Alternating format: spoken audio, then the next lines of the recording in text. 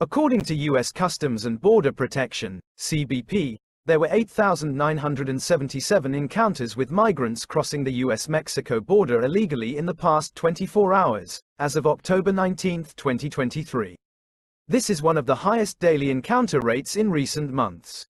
CBP has been overwhelmed by the number of migrants arriving at the border in recent months.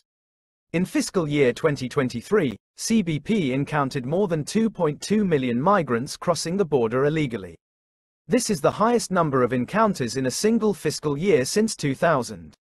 The Biden administration has taken a number of steps to address the surge in migration at the border, including increasing the number of CBP agents and processing facilities, and expanding the use of technology to track migrants.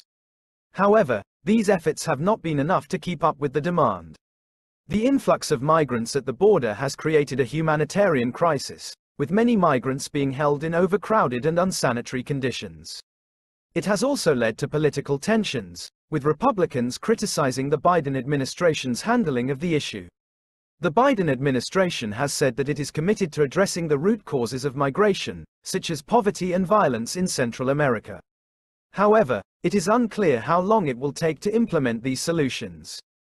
In the meantime, the Biden administration is struggling to manage the surge in migration at the border.